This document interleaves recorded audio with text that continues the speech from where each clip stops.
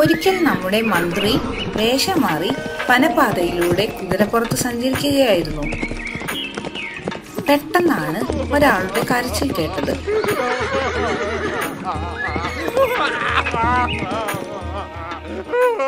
എന്തു പറ്റി? ഞാൻ പട്ടണത്തിലെ ഒരു ചെറിയ കച്ചവടക്കാരനാണ്. പട്ടണത്തിൽ പോയി വരുന്ന സമയം വിശ്രമിക്കാൻ വേണ്ടി ഒന്ന് നിർത്തി. ക്ഷീണം കാരണം മരച്ചുവട്ടിൽ അറിയാതെ ഉറങ്ങിപ്പോയി. ഉറക്കമുണർന്നപ്പോൾ എൻ്റെ കുതിരയെ കാണാനില്ല.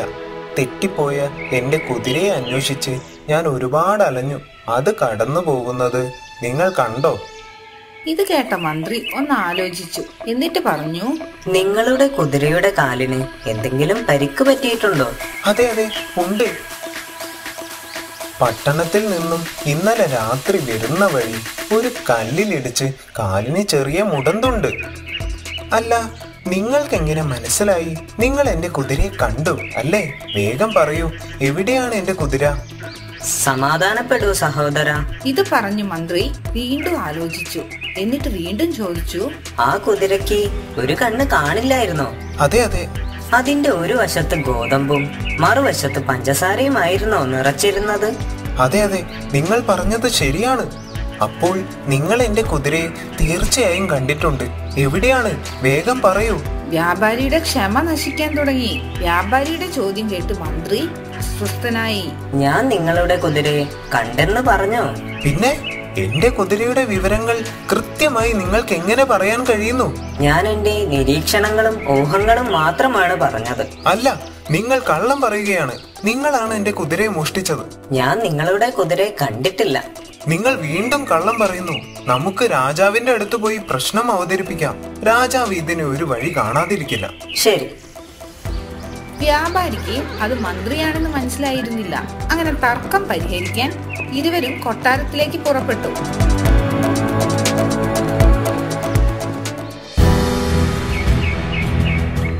പറയൂ, എന്താണ് പ്രശ്നം? ഞാൻ പട്ടണത്തിൽ പോയി വരുന്ന സമയം വിശ്രമിക്കാൻ വേണ്ടി ഒന്ന് നിർത്തി. ക്ഷീണം കാരണം ഞാൻ മരച്ചുവട്ടിൽ അറിയാതെ ഉറങ്ങിപ്പോയി. ഉറക്കമുണർന്നപ്പോൾ എന്റെ കുതിരയെ കാണാനില്ല. ഇയാളാണ് എന്റെ കുതിരയെ മോഷ്ടിച്ചത്. ഇത് കേട്ട രാജാവ് ചിരിക്കാൻ തുടങ്ങി. നിങ്ങളുടെ കുതിരയെ ഇയാൾ മോഷ്ടിച്ചു എന്നാണോ പറയുന്നത്? അതേ പ്രഭു. ഇത് കേട്ട് രാജാവ് വീണ്ടും ചിരിക്കാൻ തുടങ്ങി. മന്ത്രി, ഇയാൾക്ക് നിങ്ങളെ മനസ്സിലായിട്ടില്ല എന്ന് തോന്നുന്നു. മന്ത്രിയോ? എവിടെ? മന്ത്രി തന്റെ വേഷവിധാനങ്ങൾ അഴിച്ചപ്പോൾ വ്യാപാരി ഞെട്ടിപ്പോയി. വേഷം മാറി നിന്നത് നമ്മുടെ സാക്ഷാൽ മന്ത്രിയായിരുന്നു.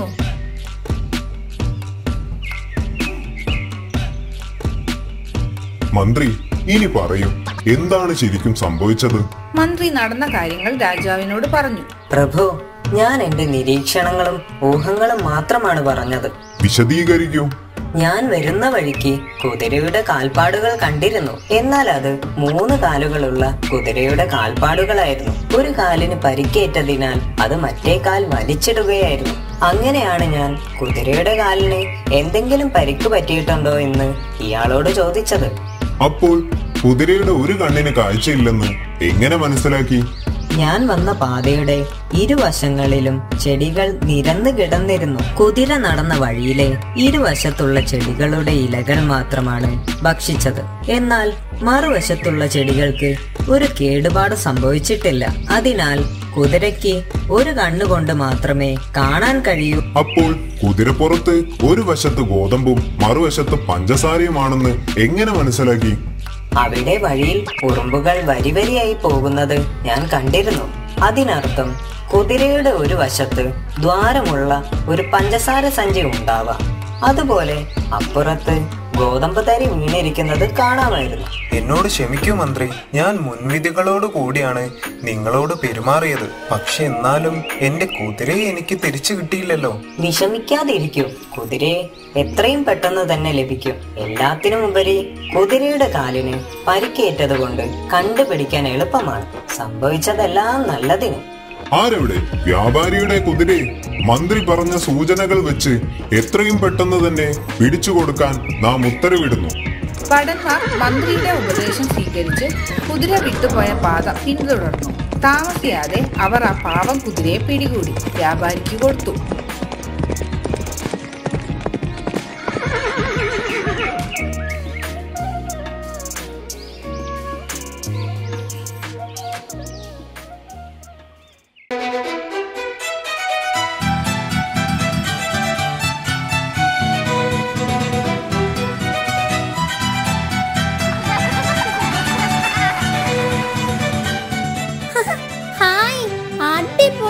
സൂപ്പർ!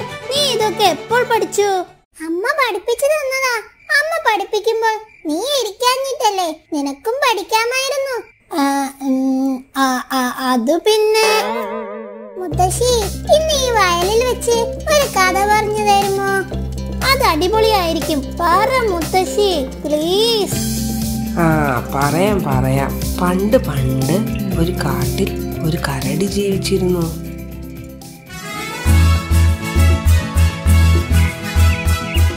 പുഴയിൽ നീരാടിയും മീനിനെ പിടിച്ചും അവർ സന്തോഷത്തോടെ അവിടെ കഴിഞ്ഞു. അങ്ങനെ ഇരിക്കെ സ്വന്തം കാട്ടിൽ വരൾച്ച വന്നു.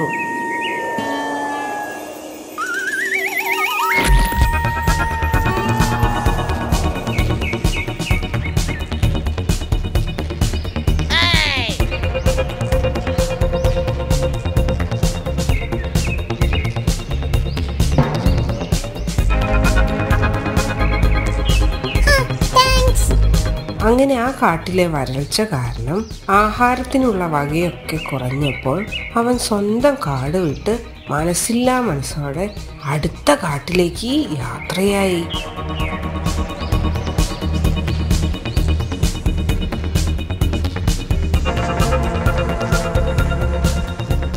പെട്ടെന്നാണ് കരടിക്കുട്ടൻ ഒരു കാര്യം ശ്രദ്ധിച്ചത്. ദൂരെ അതാ ഒരു ചെറിയ കുടിൽ. കരടിക്കുട്ടൻ മറ്റൊന്നും ആലോചിക്കാതെ കുടിൽ ലക്ഷ്യമാക്കി നടന്നു. നമ്മുടെ മൂങ്ങ സന്യാസിയുടെ കുടിലായിരുന്നു അത്. അവിടെ ധ്യാനത്തിൽ മുഴുകിയിരിക്കുകയായിരുന്നു നമ്മുടെ മൂങ്ങ സന്യാസി.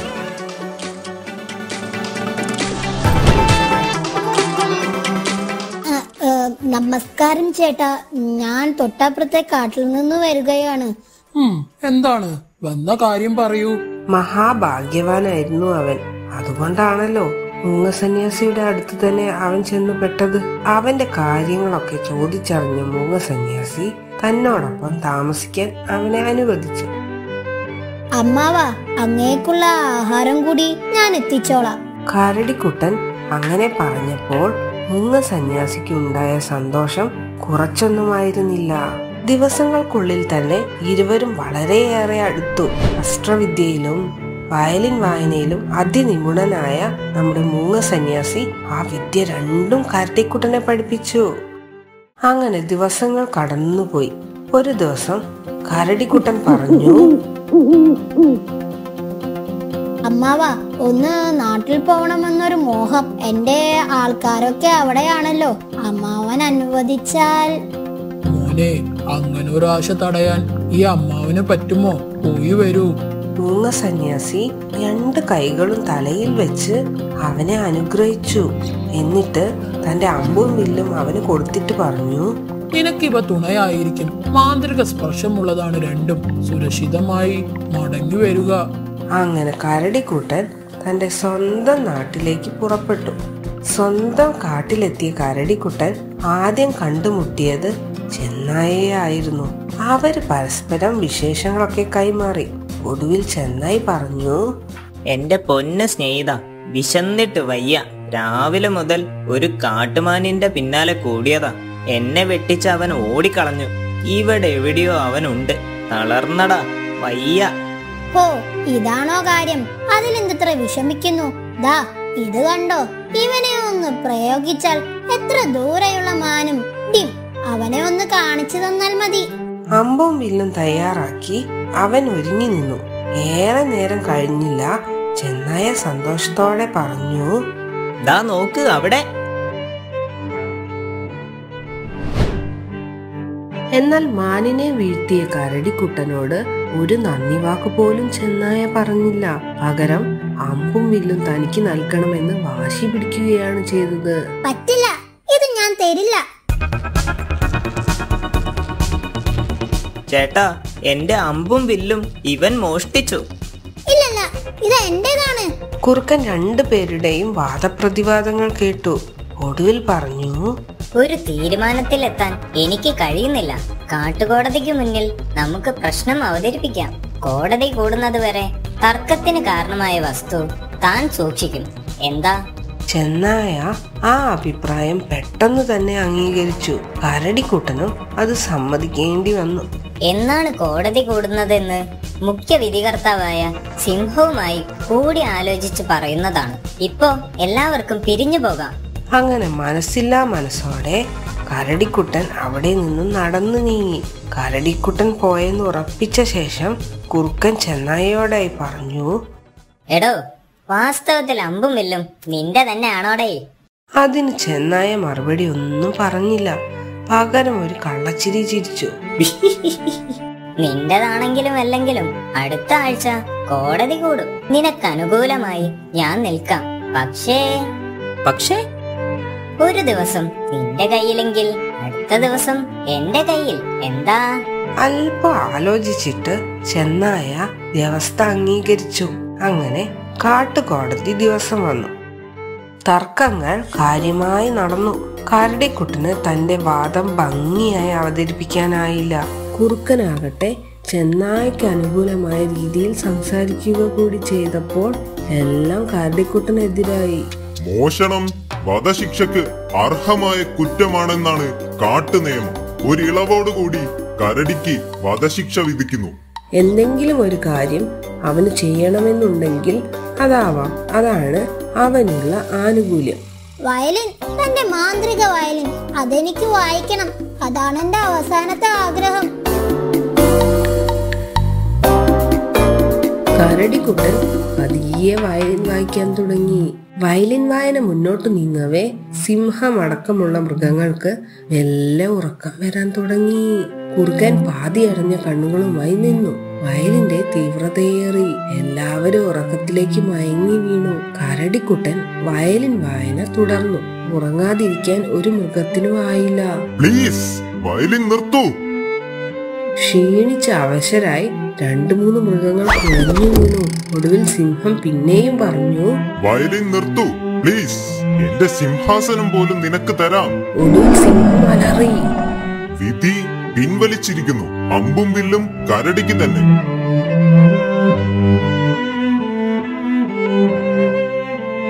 ഇതിൽ നിന്ന് നമുക്ക് എന്തു മനസ്സിലാക്കാം? ചതിയിലൂടെ നേടിയതൊന്നും ശാശ്വതമല്ല.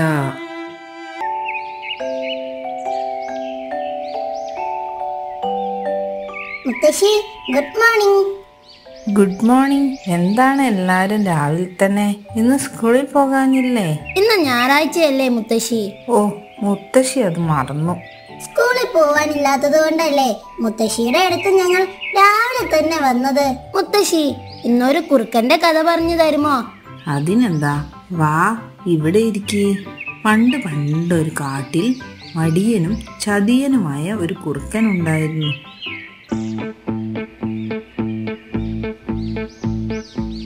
ചെറുമൃഗങ്ങളെ പറ്റിച്ച് ഭക്ഷിക്കലാണ് അവന്റെ സ്ഥിരം ഹോബി.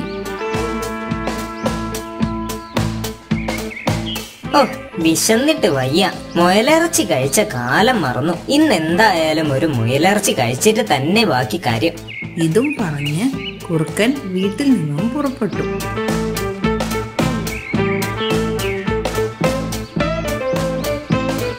അവിടെ അടുത്ത് ഒരു മാളത്തിൽ കുറേ അധികം മുയലുകൾ താമസിച്ചിരുന്നു. അവിടേക്കായിരുന്നു നമ്മുടെ കുറുക്കന്റെ യാത്ര. അധികം താമസിയാതെ തന്നെ കുറുക്കൻ അവിടെ എത്തി. അയ്യോ കുറുക്കൻ, ഓടിക്കോ! ഇത് കേട്ട മറ്റു മുയലുകൾ രക്ഷപ്പെടാൻ വേണ്ടി പരക്കം പാഞ്ഞു. പലരും മാളത്തിൽ കയറി ഒളിച്ചു.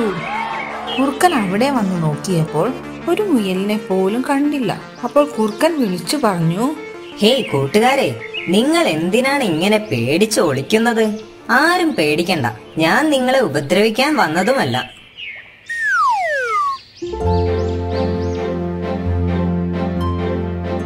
അതെ, നിങ്ങൾക്കൊരു കാര്യം അറിയോ? ഞാനിപ്പോ മുയലിറച്ചി കഴിക്കാറില്ല, ഒരു ജീവികളെയും ഉപദ്രവിക്കാറുമില്ല. ഞാൻ സന്യാസത്തിലേക്കുള്ള വഴിയിലാണ്. മൂങ്ങ സന്യാസിയാണ് എന്റെ ഗുരു. ഓ പിന്നെ ഞങ്ങളെ അങ്ങനെയൊന്നും പറ്റിക്കാൻ നോക്കണ്ട, ഇതെല്ലാം നിന്റെ സൂത്രമല്ലേ? സത്യത്തിൽ നിങ്ങളെ സഹായിക്കാനാണ് ഞാൻ വന്നിരിക്കുന്നത്. ഇത് കേട്ട മുയലുകളിലെ തലവൻ കുറുക്കന്റെ അടുത്തേക്ക് വന്നു. ഞങ്ങളെ സഹായിക്കാനോ? അതെന്തിന്? അന്ന് ഈ കാട് നശിപ്പിച്ച ആ വേട്ടക്കാരനെ ഞാൻ കണ്ടു. അയാൾ വീണ്ടും ഈ കാട്ടിൽ വന്നിട്ടുണ്ട്. കൂടെ ഒരു ഹെൽപ്പറുമുണ്ട്. അവരാദ്യം ഇങ്ങോട്ടാണ് വരുന്നത് എന്ന് അവരുടെ സംസാരത്തിൽ നിന്നും മനസ്സിലായി. ഈ കാര്യം നിങ്ങളെ അറിയിക്കാൻ വേണ്ടിയാണ് ഞാൻ ഇങ്ങോട്ട് വന്നത്. കുറുക്കൻ പറഞ്ഞത് കേട്ടപ്പോൾ പാവം മുയലുകൾക്ക് സംശയവും പേടിയും തോന്നി. അവർ കൂടി ആലോചിക്കാൻ തുടങ്ങി. ഈ കുറുക്കൻ പറയുന്നതില് എന്തെങ്കിലും സത്യമുണ്ടെങ്കിലോ? വേട്ടക്കാരൻ ഇവിടെ എത്തുന്നതിന് മുമ്പ് നമുക്ക് എവിടേക്കെങ്കിലും ഒന്ന് മാറി നിൽക്കണം. പക്ഷേ നമ്മൾ ഇത്രയും പേര് എവിടേക്കാണ് മാറുക? അതും പെട്ടെന്ന്. എന്നെ വിശ്വസിക്കുകയാണെങ്കിൽ ഞാൻ നിങ്ങളെ സുരക്ഷിതമായി ഒരു സ്ഥലത്തെത്തിക്കാം. ഞങ്ങൾ ഇത്രയും പേര് നിനക്ക് എങ്ങനെ കൊണ്ടുപോകാൻ പറ്റും? അതിനൊക്കെ വഴിയുണ്ട്. എന്റെ കൂട്ടുകാരൻ വിനുവിന്റെ കയ്യിൽ ഒരു വണ്ടിയുണ്ട്. നമുക്ക് അതിൽ പോകാം. ഞാൻ അവനെ വിളിക്കട്ടെ, എന്താ?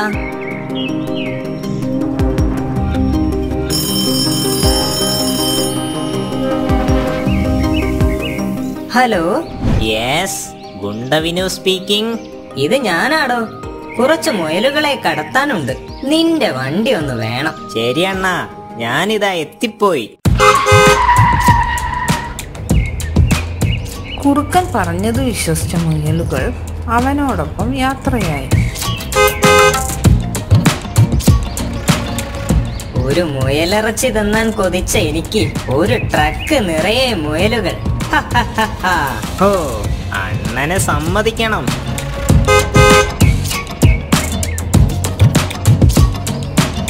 ഇവരെ സുരക്ഷിതമായി എത്തിക്കാമെന്ന് പറഞ്ഞത് നമ്മുടെ വയറ്റിലേക്കാണെന്ന് ഈ മണ്ടന്മാരുണ്ടോ അറിയുന്നു?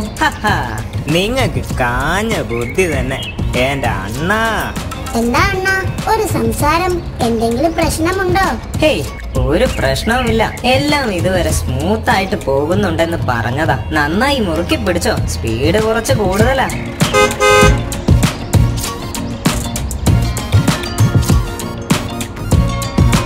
അണ്ണാ, വല്ലാത്ത ക്ഷീണം. കുറച്ചു നേരമായില്ലേ വണ്ടി ഓടിക്കുന്നു. നമുക്ക് ആ കാണുന്ന വലിയ ഗുഹയിലേക്ക് വണ്ടി ഒതുക്കിയിടാം. ചെറിയ വിശപ്പുമുണ്ട്. ഏത്? നീ നിന്റെ ഇഷ്ടം പോലെ ചെയ്യടാ. നമുക്കിനി ഒരു മാസം അടിച്ചു പൊളിക്കാം. അങ്ങനെ ട്രക്ക് ഗുഹയിലേക്ക് നീങ്ങാൻ തുടങ്ങി. ഇത് ശ്രദ്ധയിൽപ്പെട്ട മുയലുകളുടെ തലവൻ ചോദിച്ചു, ചേട്ടാ, ഈ ഗുഹയിലേക്ക് എന്തിനാണ് കയറുന്നത്? ഇത്രയും ദൂരം സഞ്ചരിച്ചില്ലേ, അല്പം വിശ്രമിച്ചിട്ട് പോകാം, എന്താ? അയ്യോ ചേട്ടാ, അതിന് കയറരുതേ. ഹേയ്, ഒന്ന് ചുമ്മാ ഇരിയടേ. വിശ്രമവും ആവാം, ഞങ്ങൾക്കല്പം വിശപ്പും മാറ്റാം. അങ്ങനെ ട്രക്ക് ഗുഹയ്ക്കുള്ളിലേക്ക് നീങ്ങി.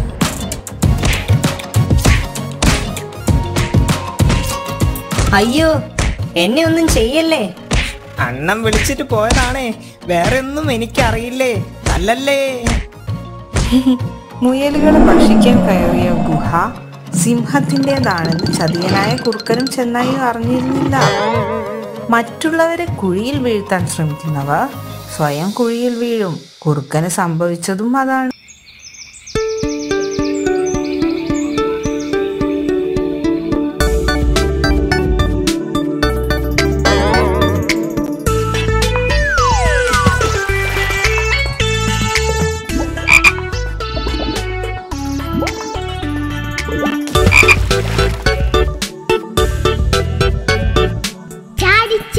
ചാടി നടക്കും പോക്രാച്ചിത്തവളെ, ആ വൈലി വയലും തൻ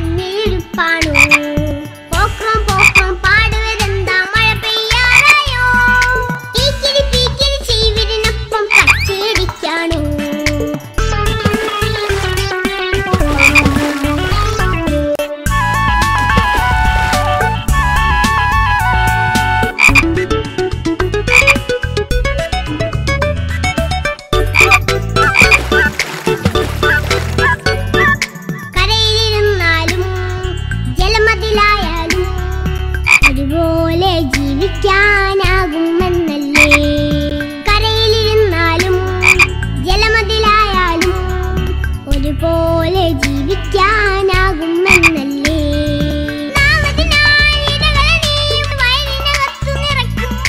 അതിശയമാണോർക്കുമ്പോൾ പോക്കാച്ചി.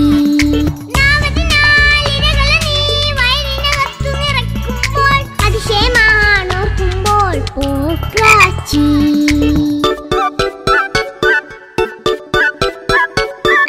ചാടി ചാടി ചാടി നടക്കും പോക്രാച്ചിത്തോളെ, ആ വഴി വരും തണ്ണീരുപ്പാണോ. പോക്രം പോക്രം പാടുവതെന്താ മഴ പെയ്യാറായോ. പീക്കിരി പീക്കിരി ചീവിരനൊപ്പം കച്ചേരിക്കാണോ.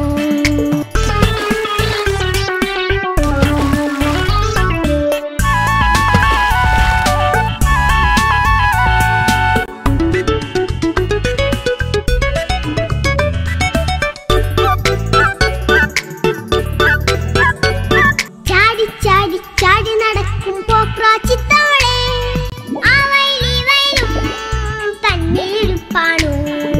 പോക്രം പോക്രം പാടുവതെന്താ മഴ പെയ്യാറായോ. പീക്കിരി പീക്കിരി ചീവിരനൊപ്പം കച്ചേരിക്കാണോ.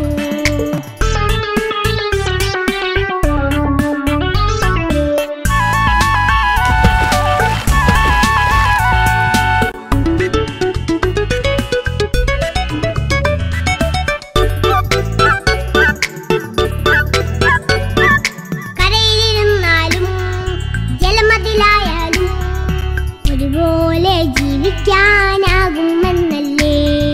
കരയിലിരുന്നാലും ജലമതിലായാലും ഒരുപോലെ ജീവിക്കാനാകുമെന്നല്ലേ.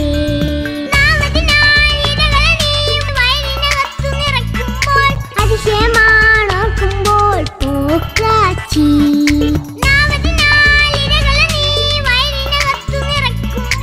അതിശയമാണോർക്കുമ്പോൾ പോക്കാച്ചി.